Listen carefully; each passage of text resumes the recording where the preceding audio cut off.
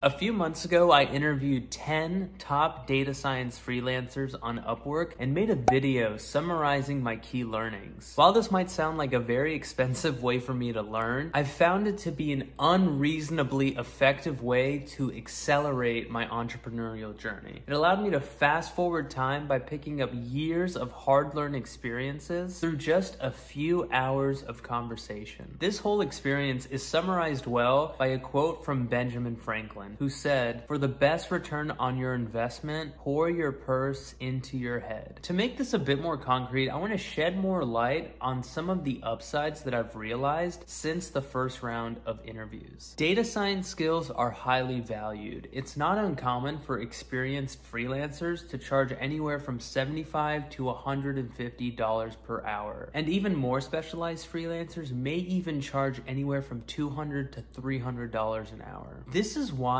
any tactical tip that can make you a more effective data science freelancer can quickly translate to a tremendous amount of value. However, all the lessons and knowledge that I gained from these interviews was not the only upside. Here are 4 other benefits that were a bit unexpected. The first is that I've maintained relationships with many of the freelancers that I spoke to, which has been an enormous resource and support for me as someone who relies on data consulting as their main source of income. Second, many of the freelancers I talked to ended up joining a community that I run called the Data Entrepreneurs and have shared their expertise through community events and workshops. Third, one of the freelancers I spoke to actually connected me with a consulting opportunity which generated about $900 in revenue. And then fourth and finally, the blog that I wrote summarizing my key learnings from the first round of interviews has generated $472 in earnings as of making this video. So even these lessons and connections and relationships put to the side, my first round of conversations generated about $1,400 in revenue, which is more than double what I spent on the calls. So that's why it was a super easy decision to get back on Upwork and have a second round of interviews with top data science freelancers. However, a key difference in the second round of interviews is I went for quality over quantity, which basically means I spent more money to talk to less people. More specifically, I spent about $700 talking to 4 top freelancers. While many of the takeaways I talked about in my first video were reinforced, in the second round of conversation, new points were raised and nuances of past takeaways were revealed. In this video, I'll summarize these key points and nuances. And if you find value in this content, please consider subscribing to the channel. That's a great no-cost way to support me on this entrepreneurial journey and all the content that I generate from it. So one of the key questions I asked in the second round of interviews was, what's the #1 reason freelancers fail? I find this question helpful because often success isn't just about doing things right, but not doing things wrong. This brought up a wide range of responses from the freelancers, which I'll summarize through 3 key points. The first point is misalignment. One of the biggest challenges in data freelancing is a poorly defined business problem or project scope. This often leads to miscommunications and a lot of times project failures. This seemed to especially be a risk when working with non-technical clients. In other words, working with clients that have little to no experience of data science and AI. The most common strategy for navigating opportunities with poorly defined business problems is simply passing on the opportunity. While this is definitely a judgment call that depends on the details of the opportunity, this does seem to be a common red flag that successful data freelancers tend to avoid. The second point is that freelancers fail because they commit too early. In other words, those who are new to freelancing may feel compelled to give a number too early, which means they might commit to something before they fully understand what the desired outcome is, or before they fully understand what it'll take to get there. One freelancer recommended the following line when clients press for a commitment prematurely. They would simply say, "I do not commit to something I cannot do." And the third reason that new data freelancers will fail is because of unrealistic expectations. While freelancing in data science comes with incredible freedom and income opportunities, it is not easy, especially early on. Those Those who are new to freelancing and expect too much too quickly set themselves up for failure. In other words, they come in with super high expectations, which sets them up for disappointment and giving up too early. This reinforced a key insight from the first round of interviews, which was new freelancers should focus more on repetition and reviews than money. One of the key takeaways from the first round of interviews was to find a niche. Niching is powerful because it gives a freelancer's services greater clarity for prospective clients, and it allows them to charge premium prices for their specialized expertise. However, in this second round of interviews, some nuances of niching were brought up. One freelancer advised the following: don't pigeonhole yourself into a single tech stack or solution. The more adaptable you are, the more valuable you become in a freelance capacity. Another freelancer shared a similar sentiment and said, a diversified consulting business is more robust. What this all boils down to is that niching comes with an inherent risk. It works great as long as there's demand for that specific service or expertise. However, if that specialization becomes irrelevant, niching can be catastrophic. Just ask any former Blockbuster executive. While you might be confused now and ask, wait, Shaw, do I niche? Do I not niche? What am I supposed to do? Here's my takeaway from these conversations. Niche to differentiate yourself, but don't lose sight of other opportunities to expand your consulting business. Another key takeaway from the previous video was to form alliances across the whole tech stack. The central reason for this is that data science skills can be limited in their business impact and value. In other words, it doesn't matter how good your R squared or AUC is if you can't deploy your solution into the real world. This is why freelancers from both round 1 and round 2 advised me not to only form alliances across the tech stack, but to learn it for myself. And I didn't fully appreciate this point until this second round of interviews and heard it reinforced over and over again. Part of the reason I didn't fully see this is that learning the full tech stack is a tall order. These days, the tech stack involves data engineering, data analysis, data science, ML engineering, and beyond, which are all their own specializations. And I definitely had a bit of apprehension and disbelief that one person could be an expert in everything. However, one freelancer shared a good perspective, which changed how I looked at the situation. They said, you don't need to learn everything. You just need to learn enough to containerize your script. In other words, you don't need to be an expert in everything. You just need to know enough to get the job done. To make things a bit more concrete, that same freelancer shared their specific tech stack with me, which is as follows. For most things, they used AWS, and for architecting the data backend, they used RDS, which is a way to implement a Postgre database, and S3 buckets. For building a data pipeline, they used tools like ECS, ECR, Kubernetes, Airbyte, Docker, and R modules.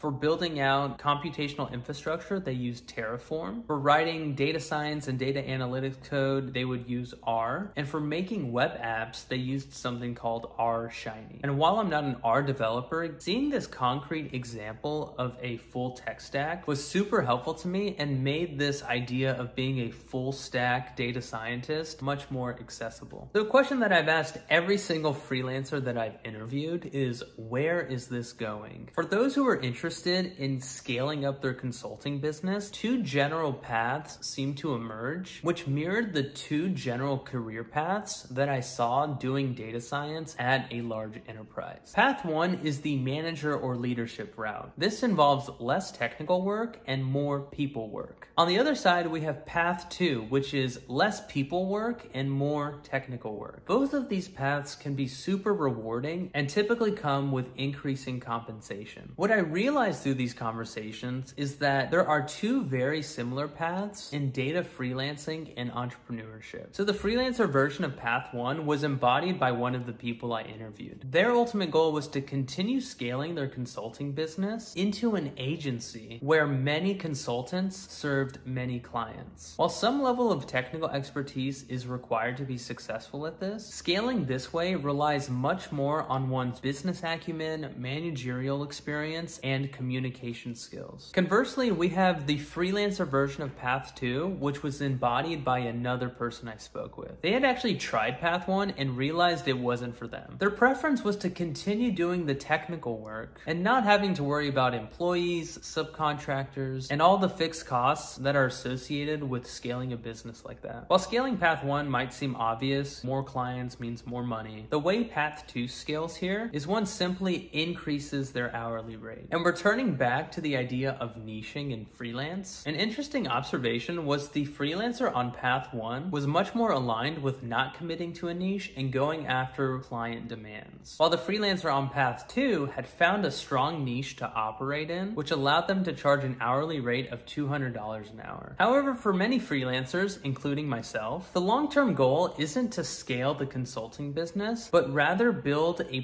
product-focused business. This was the sentiment shared by the two other freelancers I spoke to. While I've received mixed advice from successful founders on whether freelancing is an optimal path to product development, it does check two important boxes for those trying to launch a product. The first is flexibility. Freelancing allows one to turn up or turn down their workload to accommodate for product development time. The second box is that it generates immediate cash flow. In other words, freelance is a straightforward way entrepreneurs can translate their skills into cash. With that being said, one freelancer and former founder did warn me that freelancing can easily become a treadmill, meaning that one can get so caught up in the cycle of consulting, of marketing, closing contracts, executing services, etc., that they don't end up building that product and long-term equity. This is why they recommended that I reserve time to take a step back and think strategically about how I spend my time and attention. To wrap things up here, I want to highlight 3 key takeaways to add to those from my previous video. The first takeaway is that clarity of scope is the most important thing when assessing a freelance opportunity. Don't commit to any opportunity until you have clarity. This will help avoid many of the challenges that arise in freelance work and help ensure that the project provides value to both sides. The second key takeaway is to never stop learning. This goes for both the technical skills and the non-technical skills. Data science freelancing is unique because it involves ever-evolving technology and perishable skills such as communication and negotiation, which makes continual learning a requirement to be successful in this field. And the third and final takeaway is to find a niche, but always have back doors. Don't niche yourself out of a job and don't try to be everything to everyone. Find that right balance that matches your goals and what the market needs. If you got value from this content, please consider subscribing to the channel. That's a great no-cost way of supporting me and the content that I generate. If you have any questions or insights of your own as a data freelancer, drop those in the comments section below. And as always, thank you so much for your time and thanks for watching.